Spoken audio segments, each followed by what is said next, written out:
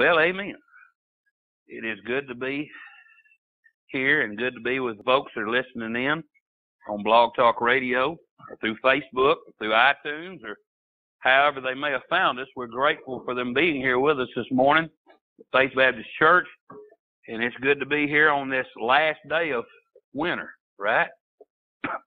Last, that's the wondrous thing of God. He created these seasons for us to enjoy, and we truly get something out of each one of them. I know there's folks that don't like winter, and there's folks that don't like summer, and all that in between, but, it's hard to argue with spring unless you got allergies. Amen.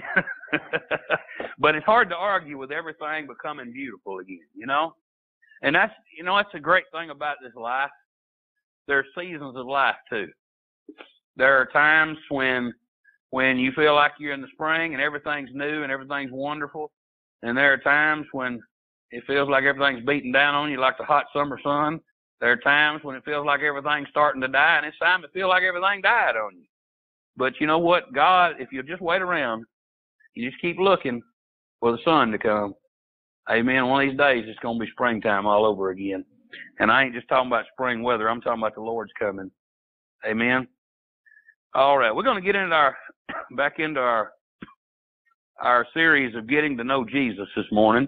And we're in part 22. Doesn't seem like we've done that this many weeks, does it? Really, to me, it doesn't seem like 22 weeks. It seems to me like it's been 4 or 5. But time will get by on you in a hurry. Doesn't seem like we've been meeting over here in this location since July the 13th either, but we have. Or maybe it was the next week. Maybe it was the 20th was the first week we met here, but still been a long time since we started meeting here. We're going to turn in our Bible. We've got to turn to a couple places. I want you to find Matthew chapter 12. Matthew chapter 12, find that first. And then we're going to turn way back over in the Old Testament to the book of 2 Chronicles. Genesis, Exodus, Leviticus, Numbers, Deuteronomy, Joshua, Judges, Ruth, 1st and 2nd Samuel, 1st and 2nd Kings, and then 1st and 2nd Chronicles. It helps that I memorized all that. If you memorize the books of the Bible, it will greatly help you in finding what you're looking for. When I was in vacation Bible school a long time ago, I learned all the books of the Bible in order. And I'm not going to quote them to you this morning, even though I've done that in the past. But I can say them pretty fast. And I'm not bragging on myself. I'm just telling you, if you apply yourself, you can learn things. And so anyways, have you found Matthew 12? All right, we found 2 Chronicles. 2 Chronicles 6:14. 2 Chronicles 6:14. If you found that, we're going to start there. We're going to read there, and then we're going to turn to 1 Peter after that. 2 Chronicles 6:14. Bible says in 2 Chronicles 6:14, and said, O Lord God of Israel, there is no God like thee in the heaven, nor in the earth, which keepest covenant. First of all, God's not going to break his word. Amen. And showeth mercy unto thy servants that walk before thee with all their heart. God is a God that shows mercy to his servants. Aren't you glad that we serve a God that's a merciful God? I tell you what, I know that there is no God called Allah, but when I see these Muslims and what they believe, and they don't have any mercy in their religion. They have a religion that's a punishing religion. It's a destroying religion. It's not even a religion. It's a political ideology, but that's beside the point. The point is that it passes off as a religion, and again, people are punished constantly. God is a God of mercy. Turn to 1 Peter chapter 1, verse 3. 1 Peter chapter 1, verse. We're going to look at a few verses before we get to our main text. 1 Peter chapter 1 and verse 3. I just want to look at the fact that God's merciful. Amen. 1 Peter chapter 1, verse 3. The Bible says, Blessed be the God and Father of our Lord Jesus Christ, which according to his abundant mercy hath begotten us again unto a lively hope by the resurrection of Jesus Christ from the dead. Amen. Let's look at that for just a second and see what that says to us. Blessed be the God and Father of our Lord Jesus Christ, which according to his abundant mercy. God didn't have to save us. God could have thrown us away in a trash can called hell and started over and made a whole other batch of people if that's what he had decided to do. But that's not what God's will was. He's a God of mercy. He's a God of abundant mercy. That means there's way more than you need available. Understand that. Abundant, again, it means everything is full inside the bounds. And he goes beyond the boundaries. He goes further than you ever expected. And because of his abundant mercy, he's begotten us again unto a lively hope. That means this world is not the end. This world is a hard place. It can be a sad place. It can be a tiring place. It can be a place of anguish. But I can tell you something, it's not the end. We are looking forward to a lively hope. We're looking forward to a trumpet blast. We're looking forward to a come up hither. Amen. I'm looking forward to that by the resurrection of Jesus Christ from the dead, because he came out of the grave. Praise God, I don't have to fear the grave. I don't have to fear death, because that death has no sting. It has no power over me because of what my Lord and Savior has done for me. Amen. And I like verse 4. I think I'll just read it. It wasn't in there in my text, but it says, to an inheritance incorruptible. What God has waiting on me because of his mercy, it's there and nothing can destroy it. Amen. And it's undefiled. There's nothing wrong, nothing dirty, nothing odd about it. And it fadeth not away, reserved in heaven for you. Isn't that good? That's something. That ought to make you happy this morning, to know that the devil cannot touch what God has laid up in store for you in heaven. There's nothing that you or I can do to mess that up, what's in store for us in heaven. And the devil, nothing down here can destroy what God has laid up for us. Praise God. Now I want us to turn to Psalm, and when we turn to Psalm 136, then we'll get to our main scripture after that. But again, the first two passages we read, the Bible says that God shows mercy to his servant. And then verse 3 of 1 Peter 1 said that he is according to his abundant mercy. And I want us to look at what the psalmist wrote here this morning in Psalm 136. I know it's a little bit lengthy, but we're going to read it together. And I'm going to ask you to read that second line of every verse. I'll read the first part of it. You read the second. It's the same in every single verse. Psalm 136. Have you found Psalm 136? All right. Oh, give thanks unto the Lord, for he is good. Help me. For his mercy endureth forever. Oh, give thanks unto the God of gods, for his mercy endureth forever. Oh, give thanks to the Lord of lords, for his mercy endureth forever. To him who alone doeth great wonders, for his mercy endureth forever. To him that by wisdom made the heavens, for his mercy endureth forever. Read it with us. To him that stretched out the earth above the waters, for his mercy endureth forever. To him that made great light, for his mercy endureth forever. The sun to rule by day, for his mercy endureth forever. The moon and stars to rule by night, for his mercy endureth forever. To him that smote Egypt in their firstborn, for his mercy endureth forever. And brought out Israel from among them, for his mercy endureth forever. With a strong hand and with a stretched out arm, for his mercy endureth forever. To him which divided the Red Sea into parts, for his mercy endureth forever. And made Israel to pass through the midst of it, for his mercy endureth forever. Who overthrew Pharaoh and his hosts in the Red Sea, for his mercy endureth forever. To him which led his people through the wilderness, for his mercy endureth forever. To him which smote great kings, for his mercy endureth forever. And slew famous kings, for his mercy endureth forever. Sihon, king of the Amorites, for his mercy endureth forever. And Og, king of Bashan, for his mercy endureth forever. And gave their land for an heritage, for his mercy endureth forever. Even a heritage unto Israel his servant, for his mercy endureth forever. Who remembered us in our low estate, for his mercy endureth forever. And hath redeemed us from our enemies, for his mercy endureth forever. Who giveth food to all flesh, for his mercy endureth forever. Oh, give thanks unto the God of heaven, for his mercy endureth forever. What do you think David's trying to let us know? I think he's trying to let us know that God's mercy endures forever. Amen? Listen, he wanted us to know that so much that he added it to every single verse of Scripture there. God wanted us to know that. And David, his servant, wanted us to know that God is a God of mercy. Matthew chapter 12 this morning.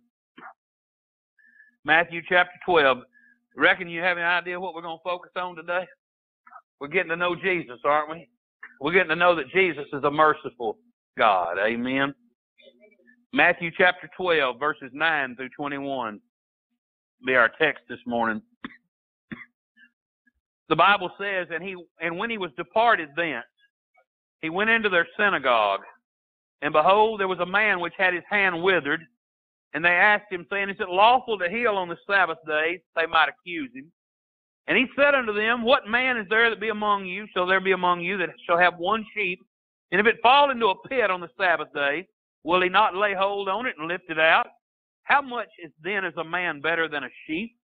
Wherefore is it lawful to do well on the Sabbath day? I'm sorry, that was a statement. Wherefore it is lawful to do well on the Sabbath days. Then saith he to the man, Stretch forth thine hand. And he stretched it forth, and it was restored whole, like as the other. Then the Pharisees went out and held a council against him, how they might destroy him. And when Jesus knew it, he withdrew himself from thence, and great multitudes followed him. And he healed them all, and charged them that they should not make him known, that it might be fulfilled which was spoken by Isaiah the prophet, saying, Behold my servant, whom I have chosen, my beloved, in whom my soul is well pleased. I will put my spirit upon him, and he shall show judgment to the Gentiles. He shall not strive, nor cry, neither shall any man hear his voice in the street. A bruised reed shall he not break, and a smoking flax shall he not quench, till he send forth judgment unto victory, and in his name shall the Gentiles trust. Let's go to the Lord this morning in prayer. Our Father, well, Lord, we come before you this morning, and Lord, we need you this day. Father, we praise you for your wonderful, incredible goodness and mercy.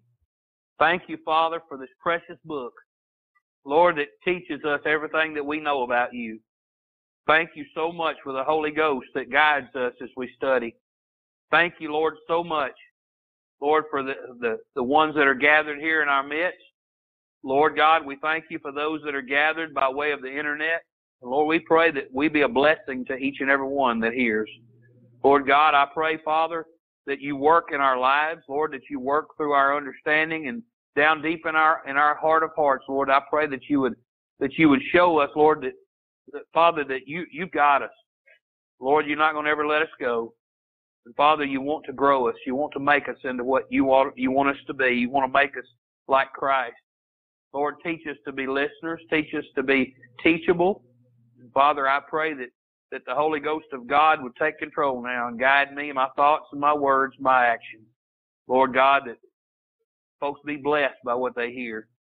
Lord, I pray that your hand be upon me. You'd forgive my sins. You'd cleanse me and fill me. Lord, please use me. I know I'm nothing, but Lord, just a vessel. Fill this vessel and pour me out. Lord, let me be a blessing to somebody else. Lord, I pray for the one that's lost. I pray for their salvation. Pray for the one that's cold and backslidden. Lord, that this be the day they wake up and begin to live and feel again.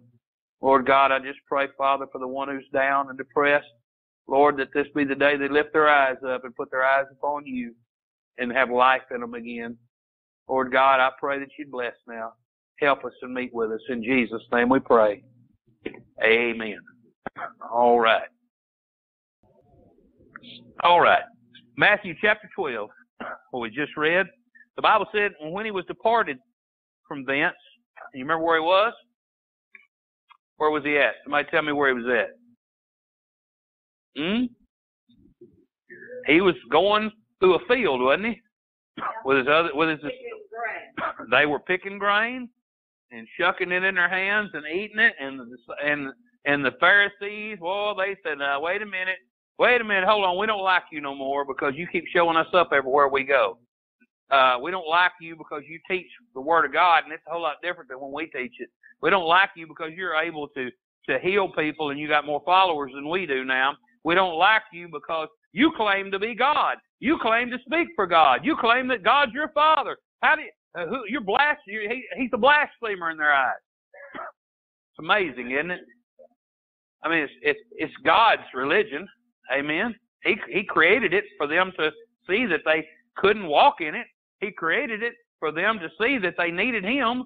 He created it so that they would see that they needed the Messiah who was to come, and they should have recognized Him. But they didn't because of the blindness of their own hearts and the coldness of their own hearts. And so what they did is they accused Him. Just like man does today when somebody preaches the Bible and they say, you're preaching hate, not love. You're preaching hate. Because you preach against somebody's sin, people get mad at it. They don't want to hear about it. They don't want to know that they need to be saved. Amen? But that's not what I come to talk about this morning. It's immediately after this confrontation where Jesus told them, listen, the Son of God is the Lord of the Sabbath day.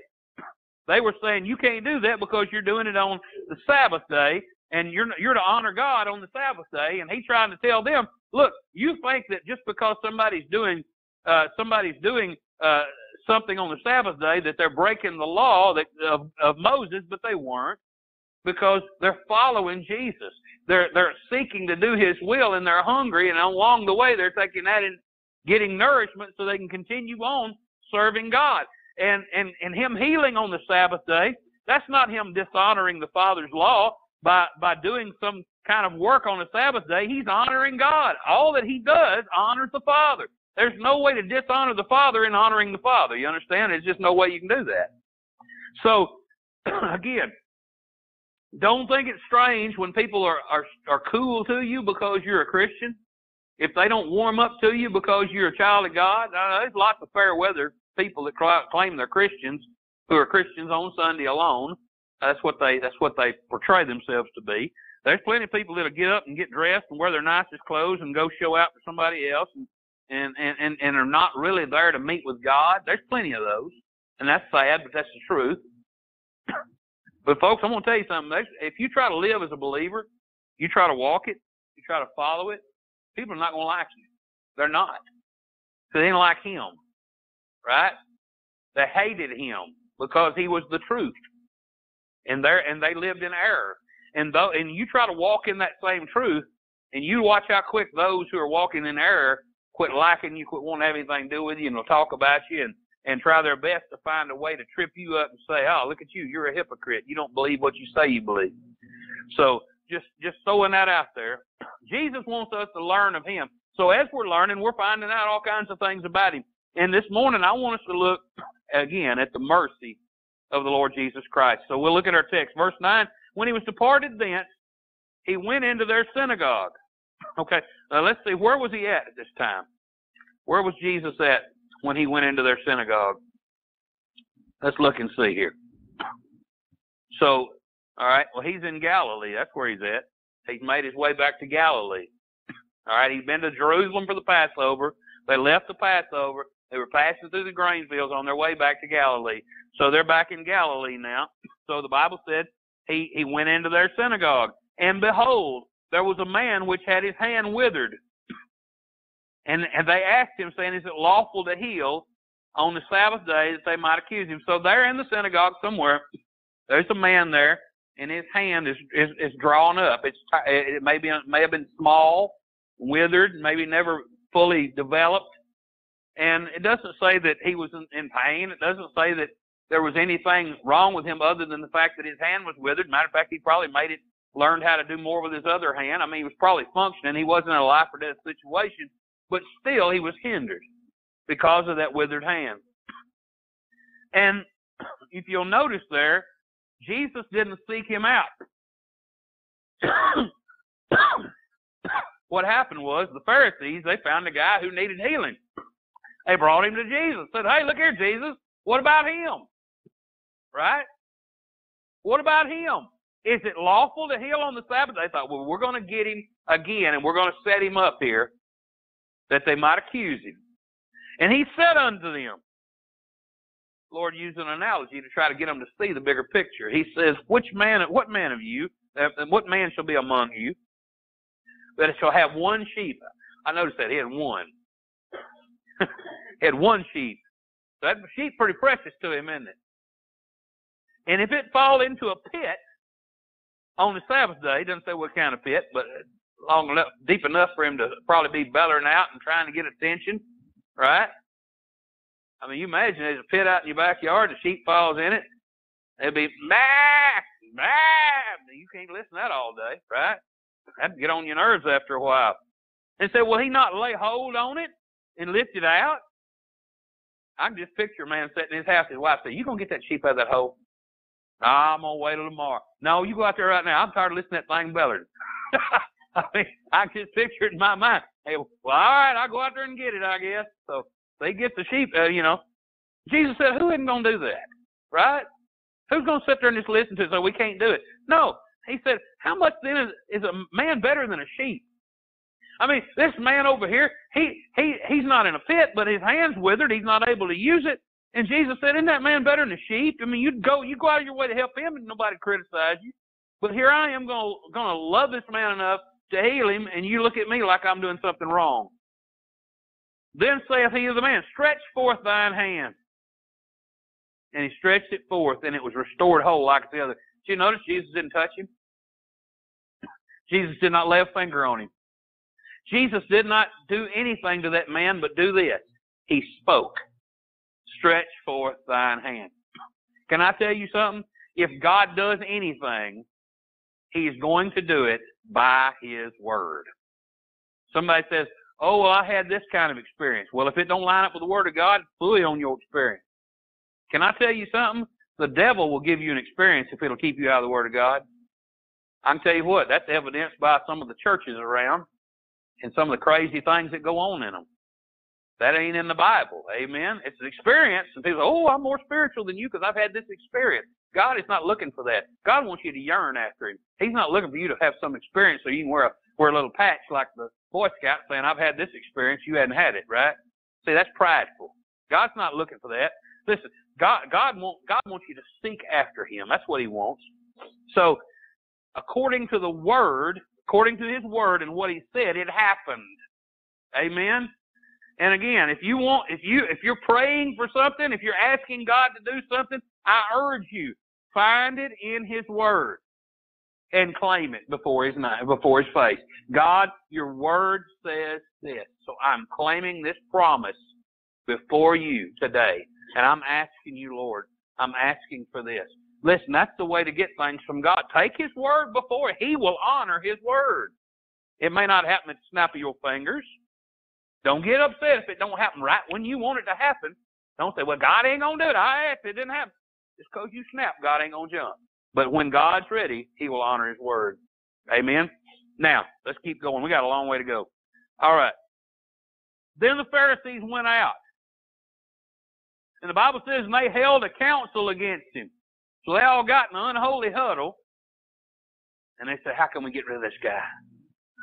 Look at what he did. He dishonored the Sabbath.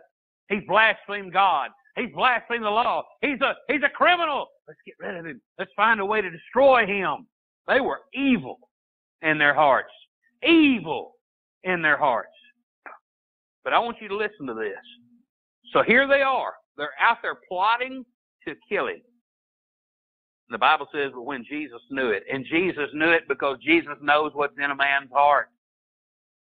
He withdrew Himself from there. So He left the temple instead of sticking around for the trouble to break out. Amen. That's something we ought to pay attention to, by the way.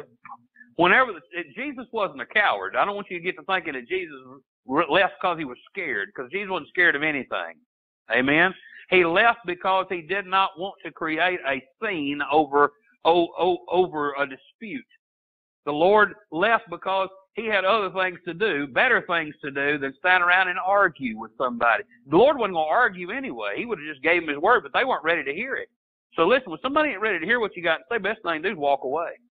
Amen? Learn from that, if nothing else. But let's get on into this. So Jesus knew about what they were plotting to do. He withdrew himself from thence, and great multitudes followed him. And notice what it says, and he healed them all.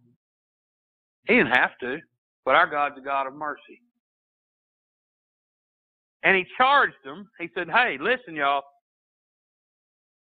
Don't make it known that I've healed you. Don't go telling everybody. Don't make a big deal out of what I've done. He said, don't do it. And here's why. Look at verse 17 and following. We're going to get on that, and we're going to stay on that part. That it might be fulfilled, which was spoken by Isaiah the prophet. All right? Here's what it says in Isaiah chapter 42. He said, behold my servant, whom I have chosen, my beloved, in whom my soul is well pleased. I will put my spirit upon him, and he shall show judgment to the Gentiles. He shall not strive. That means he didn't come to fight, right? Nor cry. He didn't come to yell and scream. Neither shall any man hear his voice in the street. He didn't come to dispute and have a big argument and an uproar. That's not why Jesus came. A bruised reed shall he not break, and a smoking flax shall he not quench, till he send forth judgment unto victory. And in his name shall the Gentiles trust. Now the prophecy said he's not going to fight, he's not going to argue, he's not going to shout, he's not going to do any of that. Therefore, that's exactly why he didn't stay there and try to deal with the situation and argue. He got out of there because the Lord's word said that he wasn't going to stand around and argue. And the Lord done exactly what the Word of God says, you understand. Now, I want us to focus on verse 20, and that's what we're going to look at from here on out. We're talking about a God of mercy. I want you to look at that verse there. It says, a bruised reed shall he not break, and a smoking flax shall he not quench. There's two different renderings of that. There's two different understandings of that. I'll give you the first one, and then we'll get into the second one, which is what we're here to talk about today. From the standpoint of the first viewpoint, who is it talking about? A bruised reed and a smoking flax. Who is it referring to? What is it referring to? Well, in the true literal sense of it, I believe it's referring to the Pharisees. Because that's what they were. They were nothing. And you know what? The Lord could have, at that moment, snuffed them out. He could have snapped them off.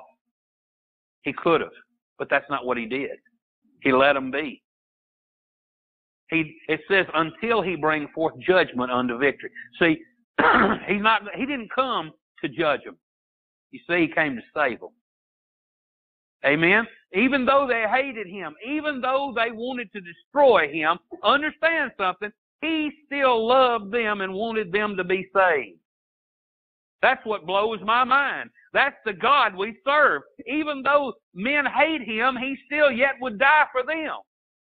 That's the amazing part of the God that we live and serve. Now, that's not the sense I want to give you, because I want to bring it back to you and I. And I believe God, there's more than one interpretation of this, and I believe God wants us to see this. So let's look here this morning. Let's look at this metaphor which God's given through this prophetic scripture of a bruised reed and a smoking flax. We're going to focus on the smoking flax this morning, and that's what we're going to finish up talking about.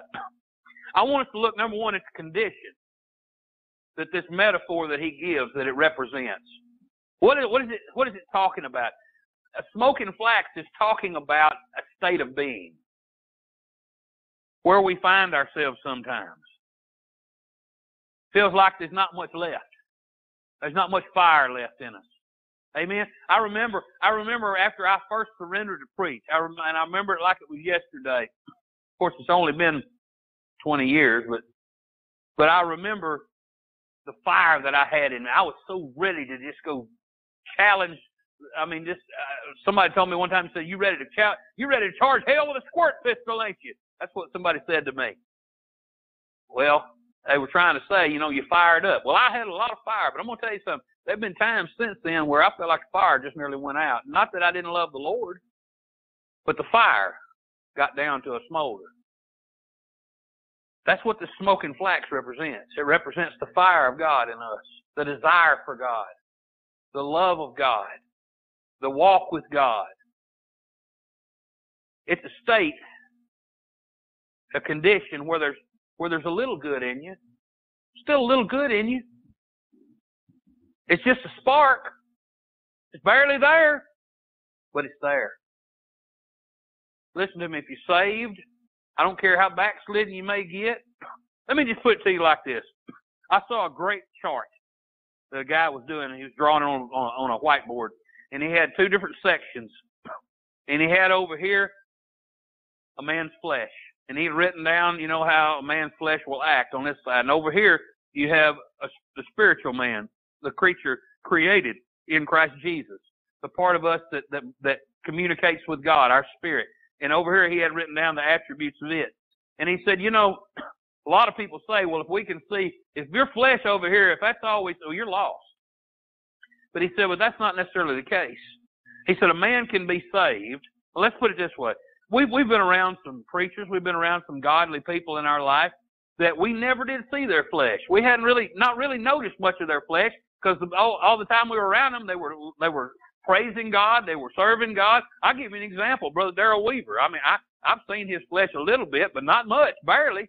I mean, I see him get a little aggravated at times, but for the most of the time, he's joyful nearly all the time you're around him. So you don't see much of his flesh. But guess what? It's there. You aggravate him enough, I guarantee you, he'll try his best, but you know what? After a while, his patience will run out, and you'll see his flesh. I'm sure his wife, Wanda, knows exactly what I'm talking about. But you don't hardly ever see it. But he's still got flesh, right? And yet there are people, listen to me, there are people who are so backslidden and so cold and so distant, they've gone so far away from God, that all you can see is their flesh. All you can see is their worldliness. You can't see that God is even in their life, hardly at all. But I can tell you something, he's still in there even though you can't see him because all you see is their flesh. Now, both them people are just as saved as the other. One of them, though, is a roaring fire, and the other's a smoking flax. Amen? You understand what I'm saying this morning? There's just a little bit of faith left, still there. Amen? You know what the Bible says about a little bit of faith? The Bible says in Luke 17:6, the Lord said, if you had faith as a grain of mustard seed, which is so tiny, you might say unto this sycamore tree, be thou plucked up by the root, and be planted in the sea, and it should obey you. The Lord Jesus said, if you had that much faith. So a little faith, even though it's just a little, is powerful. Because it's not the person that holds the faith that makes it powerful. It's the faith they hold. Amen? Even though it's just a spark, it's still there. It's still glowing. Amen? You following me over here? Are you following me over here? Okay, just making sure. See, there's some good in you. You might, listen, a person may feel like they're worthless. They may say, don't talk about me. Don't brag on me. You don't know how backslid I am. Listen, don't tell me there's any good in me. I know there's nothing good about me. Well, if you're saved, there is some good in you because God's in you. Amen? There's a desire in you for God. Amen? You know what? Maybe you feel worthless. Maybe you feel dirty. Maybe you feel like you don't deserve to even come into God's presence. You may feel like God wouldn't have nothing to do with me, but you still desire Him, even though a little bit, even though maybe you're not willing to, maybe somebody's not willing to go to church. They're not willing to be around other Christians right now because they're so backslidden and they're embarrassed and they're ashamed. But I can tell you something, they still, in their heart of hearts, when they're alone, when they're quiet, they know they need God. There's still a little bit of desire left. Amen? But you know what? That desire was put there by the Holy Ghost of God. It was created. It may not be a strong desire, but it's there. It's still a smoking flax. Amen? But let me say, I said that there is a little bit of good in them. But you know what? That good It's too little to be of much use. That's the problem. I mean, you think about it. If we were in here in this room and it was nighttime and the lights went out and you couldn't see your hand in front of your face and it was cloudy and you couldn't see the moon shining through the window, and I'm talking about Africa dark. I'm talking about as dark as night. Amen. Dark as dark can be. And somebody came in with a smoking flax. You say, what's a smoking? Well, it's just like a reed growing by the riverside or something, and it's still burning. It's just barely burning. It's just smoldering. And I walked out and said, hey, I got some light. Can't nobody see nothing by that flax. All they can see is dark everywhere else. You can't read by it. Amen. You can't see by it. A smoking flax is not going to do much good to help anybody else. You can't show nobody else the way because you don't know the way yourself. You ain't got enough light to see yourself. That smoking flax is not going to help too many people. Amen. You can't comfort the weak when you're a smoking flax because you need comforting yourself. You can't help too many people. Amen. You can't fight for the Lord on His side because you're too weak to fight when you're nothing but a smoking flax. But you know what you can do? One thing you can do. You can sympathize with other people in the same position. You can at least help those who are in the same condition you're in. See, they may not be able to come to somebody else who's strong in the faith because that person strong in the faith may be off-putting to them because they're ashamed. But you know what? You can go to somebody where you're at and help them, and by helping them, maybe, just maybe, you get concerned for somebody else, you'll see that, hey, you need God too. Amen? So I said when you're in that condition, when you're like a smoking flax, there's a little good in you, but it's not enough to be much use. Can I say this? A smoking flax, when that's all that's left, it's kind of unpleasant to another believer to see somebody who's in that condition. A smoking flax, it's barely burning. Nobody likes I don't like the smell when somebody blows a candle out. I don't really know anybody likes the smell of somebody blowing a candle out. When that wick still just got a little bit of smoke left on it, and it's not really burning. There's no flame there. It's just a little red glow at the tip, and there's that smoke billowing off of it. And that smoke stinks. Amen. It might have been the best. Listen, that candle might have gave off the most wonderful fragrance when it was lit. But when it got down to where it's just smoking, it ain't no pleasant smell at all. And that's kind of the way it is when you get around somebody who's in this condition. Their life may have at one time been a joyous thing. It may have been something you could celebrate with them because they love the Lord so much. But now you get around them, and I know people like that used to love God, and now they don't serve God at all. And you talk about it, I don't want to talk about it no more. They're done. They're through. I've pastored many of them that just absolutely, when they left our church, they walked away from God, and they're done. And their life is unpleasant to others around them because they used to be something for God, and now they're not.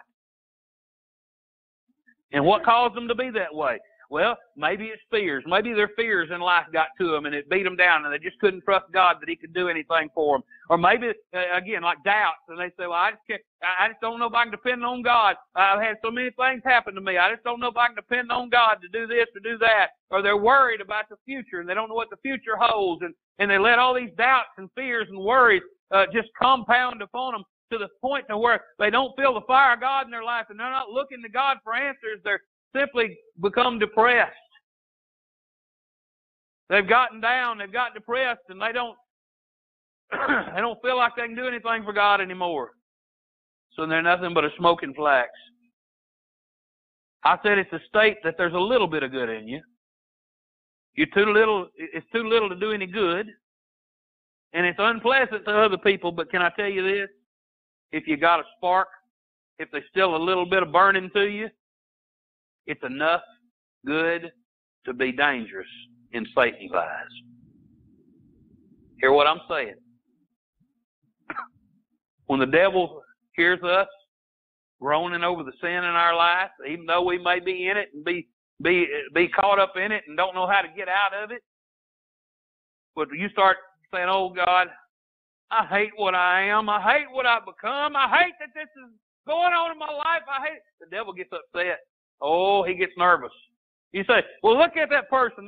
They may be complaining, but they ain't doing nothing. They're still down there in their misery. but they're starting to get uncomfortable in it. That little fire, that's that uncomfortableness that says, I can't stay here because this is not what God intended for me to be. The devil says, whoa, wait a minute. There's smoking over there. Where there's smoke, there might be fire.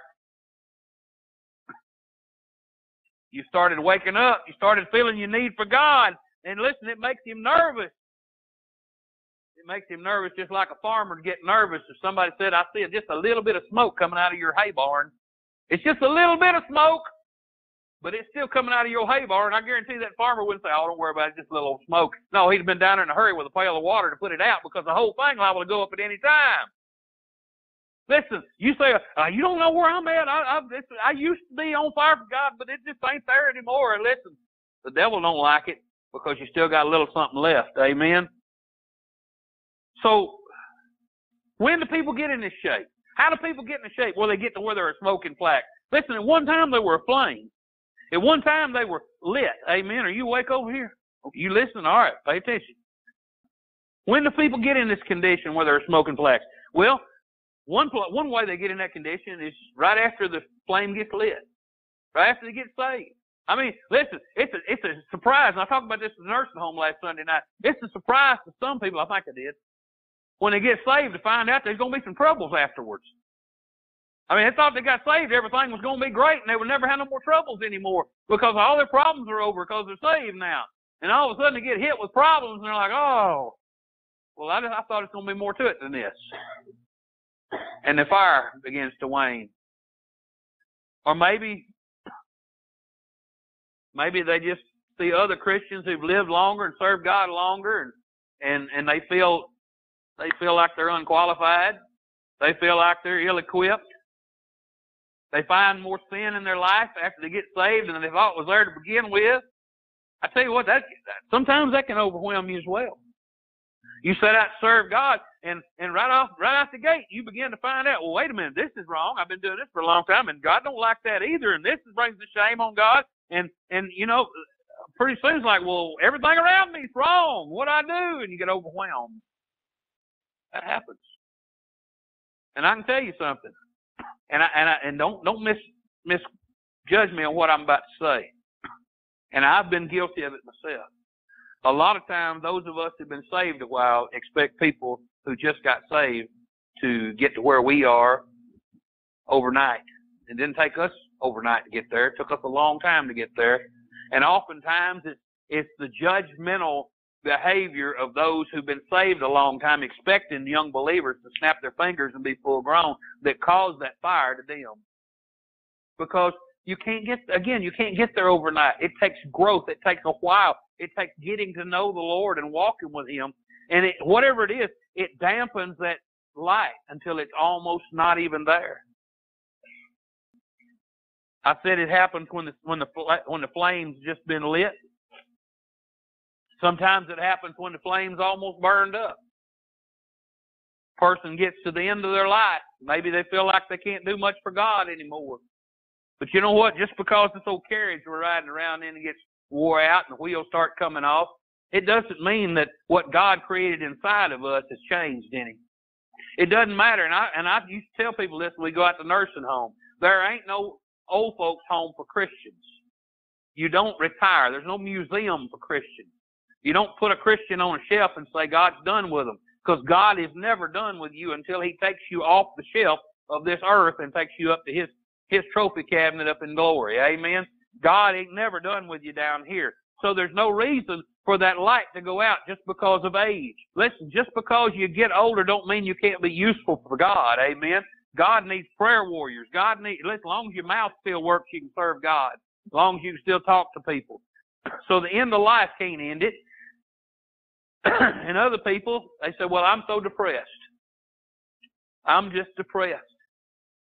Somebody might say, well, people shouldn't get depressed. They shouldn't. Well, the man who was the man after God's own heart, old David, King David got depressed. Listen to what he said in Scripture. Psalm 42:11, he said, why art thou cast down, O my soul? Why art thou disquieted within me? You know what he was saying? I'm depressed. I'm very sad and depressed. Why art thou disquieted with me? Hope thou in God, for I shall yet praise him who's the health of my countenance and my God. He had gotten down. He had gotten depressed. He was looking at everything around him. Everybody around him was trying to get him. His life looked like it was coming to an end, and he was depressed about the whole situation. But yet he said, I'll praise God. I'm going to hope in God. What was he saying? My flax is barely smoking, but it's still smoking. Amen. That little glimmer, that little orange spark is still there. You can barely see it, but it's still there. When our soul gets in that condition, we start being a smoking flax.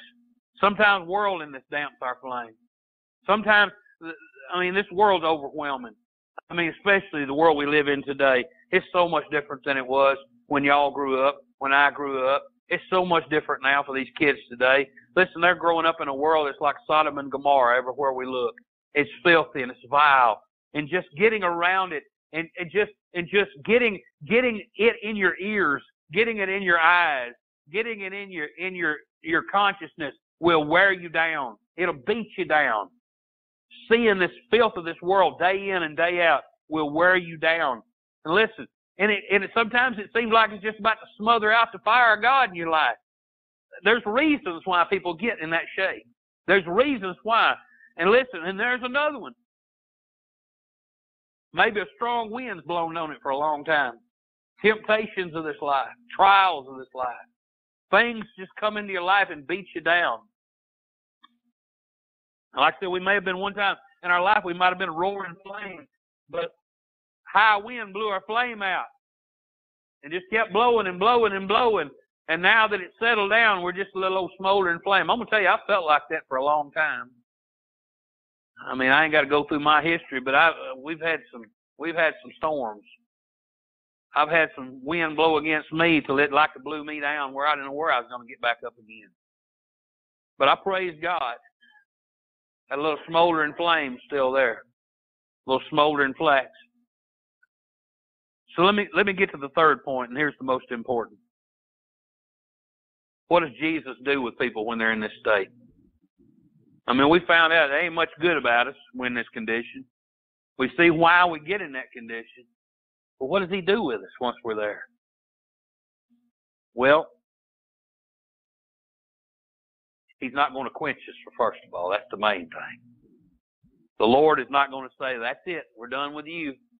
You once were a flame, but now you're just a spark. That's enough. No. The Bible says he won't quench us. The smoking flax he shall not quench. He won't quench you by pronouncing a legal judgment on you and saying, hey, you know what? You're not good enough. You've done this and you've done that and you've done this and that, and therefore you don't measure up. He won't ever do that. God, that ain't who we serve. Listen to me. The Bible tells us in Psalm 143, verse 2, and enter not into judgment with thy servant, for in thy sight shall no man living be justified. Praise God. I thank God that he's not my judge. Hallelujah. All my judgment was put on him on Calvary. He'll never judge me like that. Amen. He'll never judge me according to my sin. I praise God for that. Amen. Just because I have been a smoking flax, just because life has beat me down and I have backslidden against him, he will not look at me and say, well, you've gone too far now. You're out. He'll never do that to me. Isn't that wonderful to know? That God, listen, there ain't nobody among us so good that they can go before Jesus and say, well, Jesus, I'm a good person, so you need to let me into heaven. There ain't a single one. Ain't nobody in the world. If Jesus were to judge us according to his judgment, there is no one, not one single person who could get into heaven on that basis. So thank God it's because of the blood that's been shed. Listen, because I'm under that blood, because it's washed me clean, listen, because of that, I know Jesus isn't going to snuff me out when I'm a smoking flax. He won't quench me, listen, by setting up some high standard of experience that I'm supposed to have in order for him to not put me out.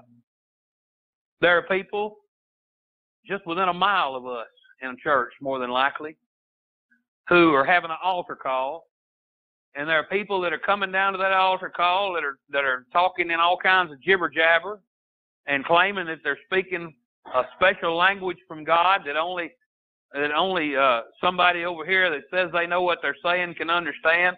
I'm going to tell you something. That's not godly. That's not what the Bible teaches over there in 1 Corinthians. And I can tell you what, we got more time. We'll go back and talk about it. But I can tell you that that is not of God. That's not godly. There are people up in the hills of Kentucky and Tennessee and Arkansas that are in church this morning, and they got a big rock and roll band up on the platform, and they're going away, and there's preachers reaching into baskets, and they're carrying rattlesnakes around while they're rolling their eyes back in their head and jibber jabbering in tongues and things of that nature, and they saying if you don't do that, you're not saved. And them who flopping around on the floor and shaking and quivering and jibber jabbering, they saying if you're not doing that, you're not saved. You're not slain in the spirit, you ain't saved. I'm gonna tell you something. I ain't done none of that, and I ain't gonna do none of that, because that ain't in the Bible to do that. And I'll tell you right now, I'm as saved can be, not because I did anything, but because He saved me. There is no achieved level of supposed holiness that we have to reach in order for God to not say, well, I'm done with you, because God's not going to be done with you. He won't do it by setting up some standard you got to live up to. Listen, He won't judge you. He won't quench you by a lofty standard of knowledge. God does not expect us to be so far along or He will get rid of us. No, God doesn't do that. That's not how Jesus operates. He's a God of mercy. Amen? I've been around those kind of folks too, who look down their sharp noses at me because I didn't know everything they knew, as if they had reached some level that I would never reach. There are a lot of people like that. It's a shame that there's people like that. Listen, by the grace of God, we're all but nothing but dirt. That's all we are. But by the grace of God, there's none of us that we get so high and lifted up that God says, oh, well, now they've arrived. Listen, we're all children of God. Amen? Those of us that are saved. You know, talking about that, God expecting us to hit some lofty level of knowledge. I love my boys. I love my girl too, but I love my boys.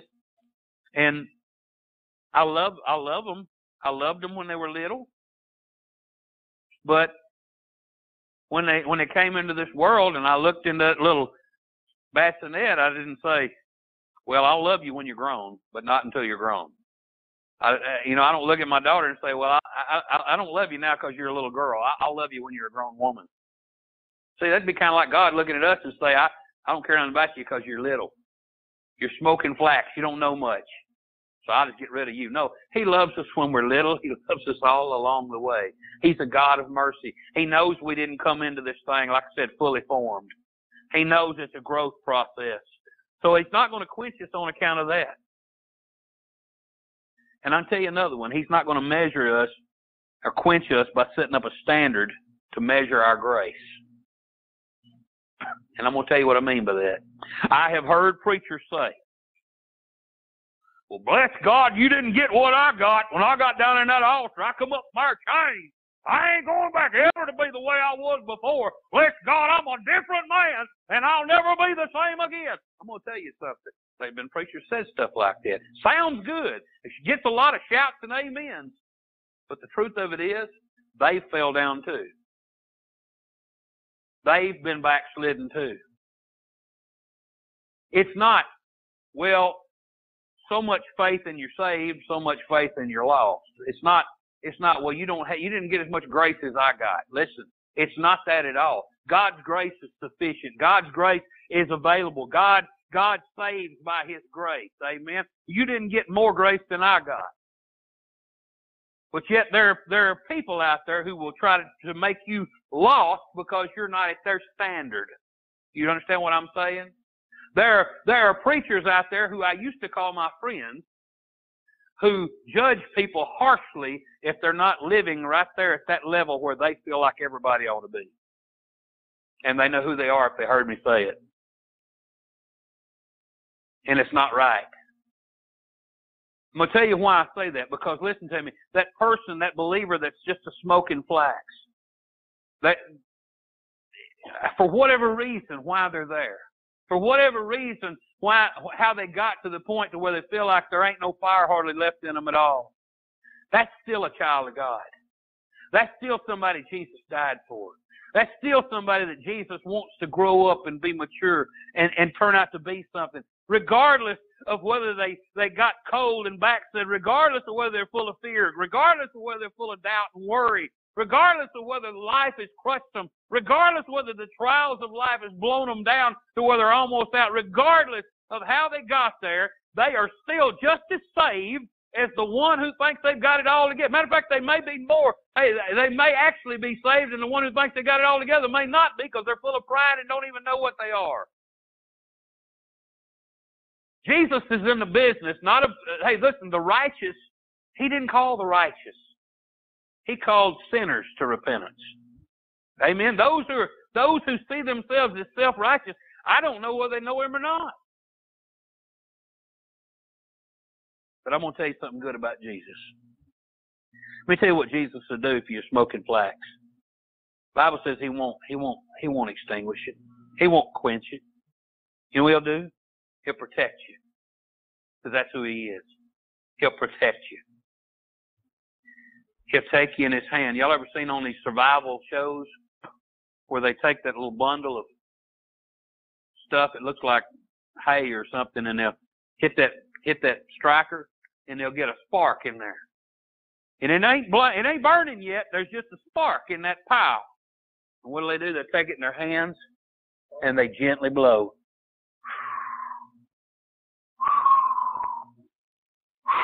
And it begins to smoke. And it smokes. And suddenly, a flame is there. And they take that flame and they add more wood to it and more wood to it. And suddenly, they got a roaring fire. What will Jesus do for us? He'll take us in his hand. And he'll blow on us gently with his soft breath of love. And he'll get that fire going in us. Oh, if we'll go to him, he'll get us flaming back up and a burning fire again. Listen, he'll blow on you with his Holy Spirit. He'll bring verses of Scripture back to your remembrance. He'll warm your heart again. He'll bring to your mind great and precious promises of the Word of God and restore your soul. Listen, he'll bring to you kind friends and loved ones, brothers and sisters in Christ who will share with you their experience of when they were down to comfort you and help you and lift you up. Because Christ doesn't desire for us to stay a smoking flax. He doesn't desire for us to stay a babe in Christ. He wants us to grow up. I mean, there's very little in this world that is as cute as a baby in a stroller. But a grown man in a stroller isn't cute. Grown woman in a stroller isn't cute. God doesn't want us to stay babies.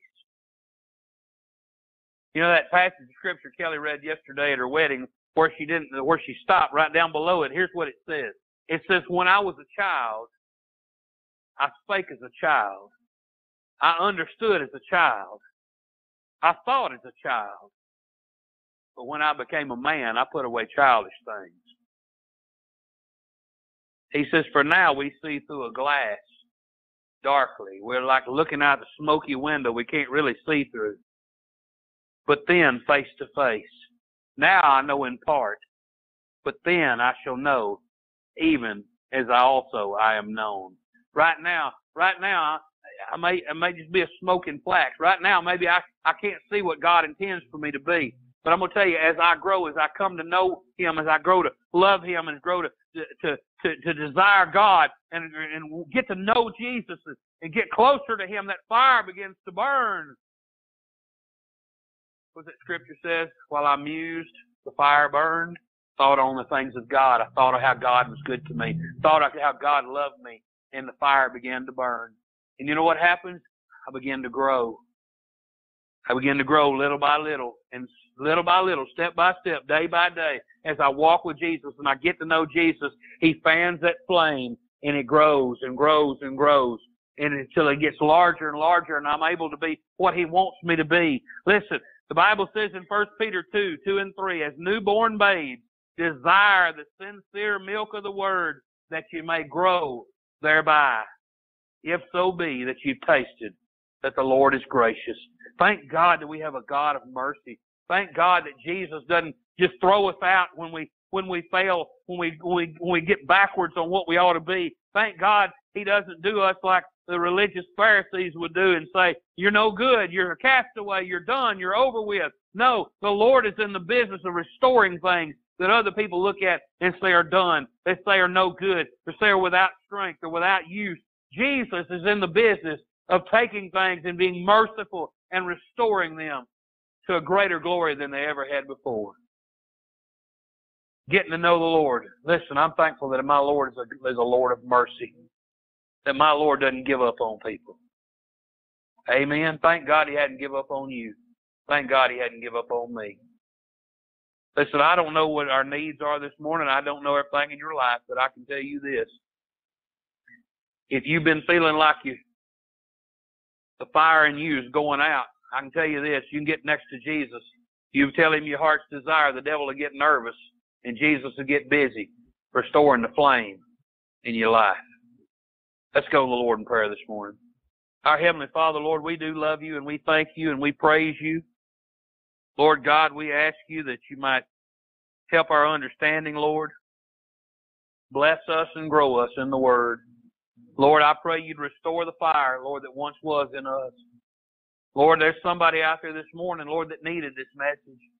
There's somebody out there this morning who felt like, Lord, maybe they're down and depressed and sad, and they don't know why. They can't ever find the joy of being a child of God anymore. Lord, I just pray that You'll restore that joy and that peace in their hearts. Lord, that You'll restore that flame of fire in them. Lord God, I pray for the one, Lord, who's just cold and indifferent. Oh, Father, I pray, Lord, that You break through that ice, the ice around their heart, Lord, that You'd warm them. Lord, You'd restore them. Father, I pray, Lord, for the one that's lost. Lord, that they'd put their eyes upon Jesus, that they would look and live, that they would turn from their darkness and their path of sin, Lord, that they'd turn. Lord, I pray You, Holy Ghost of God, You go to where they are right now. Lord, that You convict them, You bring them to conviction and show them their loss, show them their sin, show them, Lord, hell that awaits them if they continue on that path. Lord God, touch their heart, touch their life, turn them in repentance, Lord. Grant them grace under repentance that they might turn to Jesus, kneel at the cross of Calvary, have the blood of Jesus Christ wash their sins away, and be born again, that they might believe that He died, was buried, and rose from the grave. Father, we pray this morning, Lord, that You restore us, that You revive us and renew us. Thank You ahead of time, Father. We thank You, Lord, that Jesus is a God of mercy, and we give You praise and honor for it. In Jesus' name we pray. Amen.